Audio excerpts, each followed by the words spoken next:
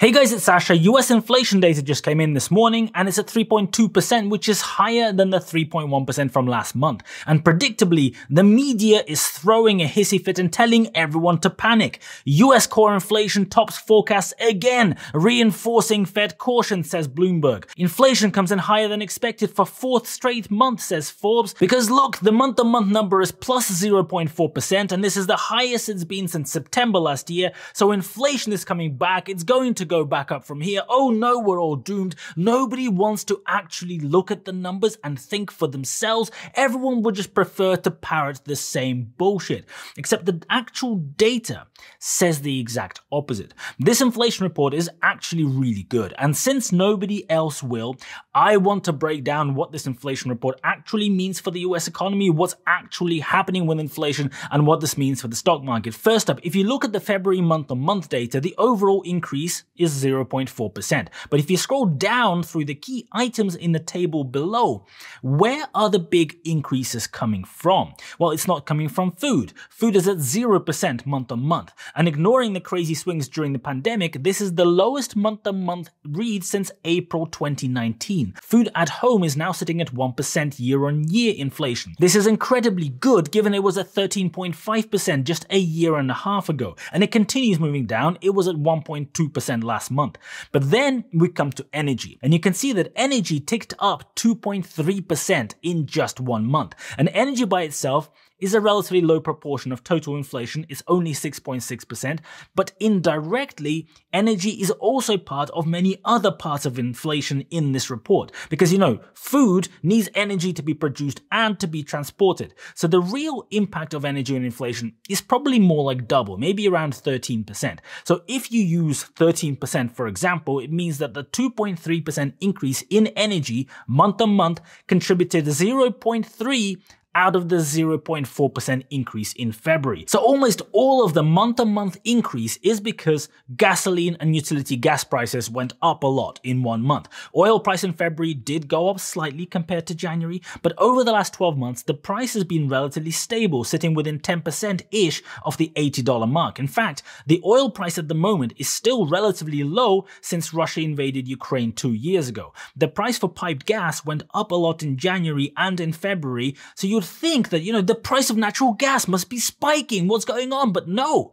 Natural gas prices on the futures market keep going down. It was 35% cheaper in February than the same month a year ago. And in fact, February was one of the cheapest months for natural gas commodity prices in the last 25 years. But of course, the energy companies are there sucking the last bit of blood out of consumers. Nobody dares say anything about it. The US regulators are impotent. The government are too busy being in the pocket of the energy company bribes, because when the commodity prices increased in 2022, so did the price that the customers have to pay. Immediately, the moment the prices went up, customer bills exploded. But when the commodity prices collapsed right back down in 2023, for some weird reason, the price for gas did not come right back down. But anyway, going back to the inflation report, core inflation is sitting at 3.8%. And the only thing that's holding core inflation and inflation overall above 2% is shelter. You can see that shelter is at 5.7% year on year, and it went up 0.4% in February. Shelter is 36% of the overall index, and it's 45% of core inflation. So it's by far the biggest factor in the inflation report. And if you work it out, without shelter, even with the high monthly read for energy, without shelter, core inflation is at 2.2%, and overall inflation is at 1.8%. So what's going on with shelter? Because that's the only thing holding everything up. Well, inflation on shelter has been coming down, but very, very slowly. You can see it's coming down at roughly the same sort of speed it was going up after the rent prices and house prices exploded during COVID.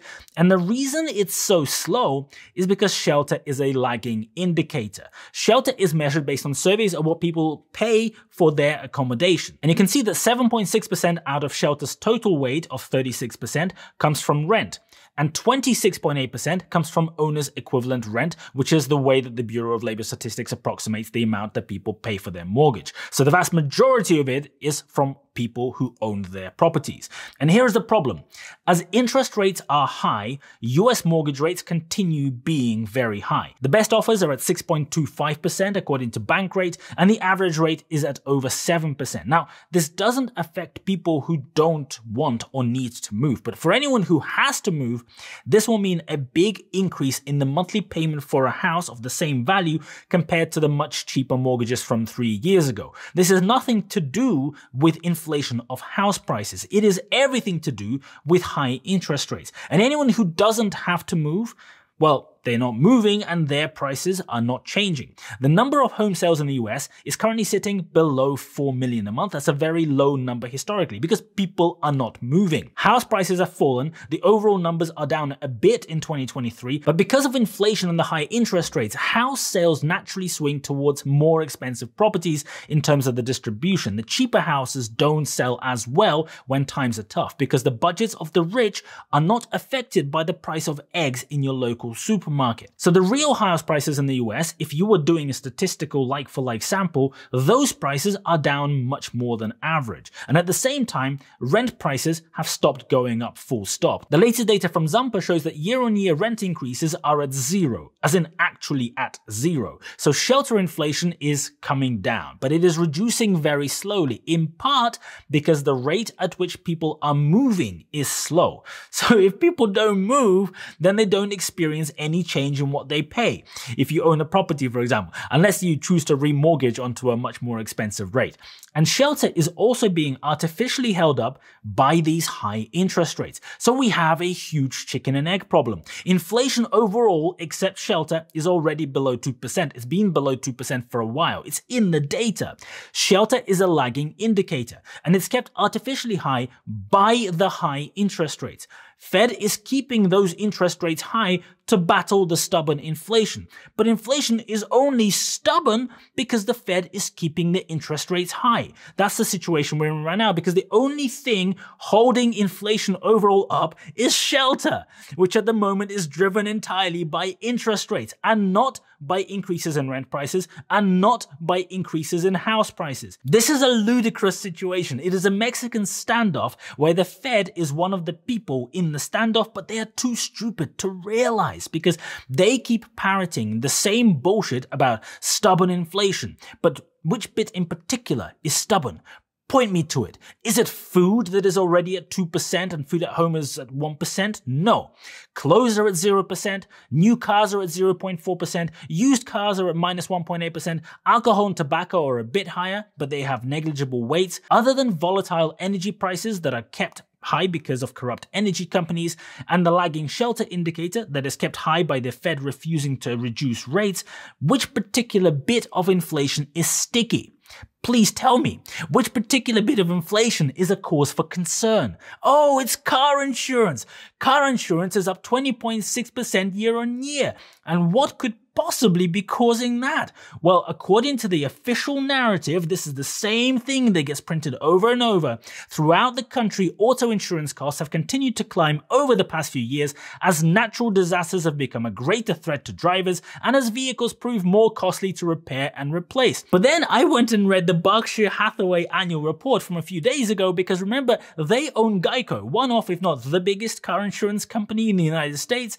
Look at this table. Insurance underwriting went from pretty much zero in 2022 in terms of profits to $5.4 billion worth of profit in 2023. Interesting. So I thought, well, this kind of looks big. And I went and pulled up a few more years of the same data from Berkshire Hathaway's old reports. And then I looked at some more data going back even further. And isn't it funny that in the year when insurance premiums started going up at a crazy, unprecedented rate, you know, because of natural disasters and because repairing cars is so expensive, well, in that year, Berkshire Hathaway's insurance business just happens to have a crazy record-breaking year, making more than twice as much as in any other year in the 20 years that I looked at before that. And here is what the Berkshire Hathaway report says about it. Earnings in 2023 benefited from relatively low losses from significant catastrophe events during the year and improved underwriting results at Geico compared to 2022, reflecting in the impacts of premium rate increases and lower claims frequencies. So the insurance industry is printing money. They're fucking taking the piss. The regulators are saying that rates are going up because of natural disasters and high repair costs. The truth is the exact opposite. Insurance companies are raking in insane record profits, never seen before, because of, quote, relatively low losses from significant catastrophe events and reflecting the impacts of premium rate increases and lower claims frequencies. So the short version is the insurance industry is taking everyone for a ride. The regulators are in on what is basically a legalized cartel, and the US government does not give a shit because those insurance companies pay a lot of money for election campaigns. The point is, inflation overall in the United States is done. It's gone. It's well below the 2% mark. You can see it in the data. The only reason the overall number is still higher is because of unchecked profiteering by the energy and insurance industries, and because the Fed is refusing to do any actual analysis and reduce rates, which would accelerate the drop in shelter prices. The next meeting of the Federal Open Market Committee is on March 19th and 20th, in a few days. And of course, you know exactly what the dimwits who sit on that committee are going to say. They'll say, inflation is sticking, we have to wait to see what happens, and there's a long road ahead, and we have to make sure we get it down to 2%. Going to be a difficult job. You could probably make a good drinking bingo game out of the regurgitated phrases that Grandpa Powell uses over and over, because none of the people on that committee are actually capable of thinking for themselves or doing any analysis or actually understanding data. None of them have a clue what the fuck it is that they are doing. I said the same exact thing 3 years ago when inflation was running like crazy and the Fed was just sitting there in mid-2021 ignoring it, saying it's just going to go away all by itself. It's transitory. It doesn't matter. Look, we know because we're fucking experts. And I say the same thing today when you can clearly see in the data that inflation is done. The slightly higher read at the moment is completely artificial, not based on the underlying data, and it could be snuffed out very quickly if the US regulators and the Fed actually wanted to do their job.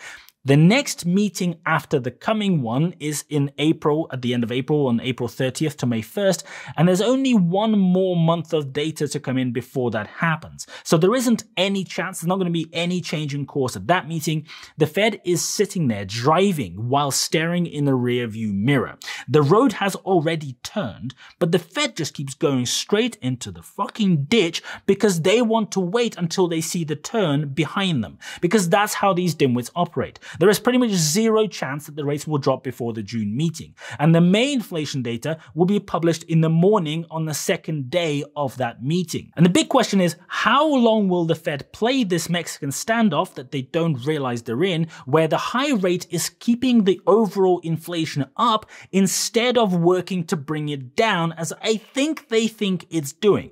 Do we need to see market deflation, except for shelter, before the Fed blinks? Do we need to see prices drive in reverse, which would have significantly worse outcomes, before the Fed realizes that they don't know what they're doing? Why was the Fed okay with increasing rates by just 0.25% or 0.5% in March 2022 when the interest rate was at 0 but inflation was already at 8.5%? But now inflation is down to 3.2% and below 2% in reality, but now interest rates are at 5.5%. It makes no sense.